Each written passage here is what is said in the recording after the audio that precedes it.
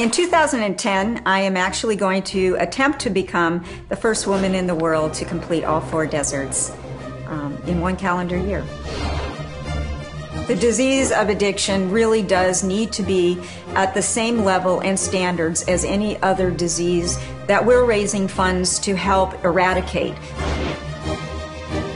It was brutal. It was absolutely hot. I don't know if I should say this on tape, but it was hell. It was hell. You have your moments of elation and joyousness and happiness that things are going right, and then all of a sudden you have just some horribly down times, and you wonder if you're going to pull through them. If I didn't have a reason to be doing all of this, I would honestly say I don't know that I would keep going, but you just keep on going like somebody in recovery would. Believe.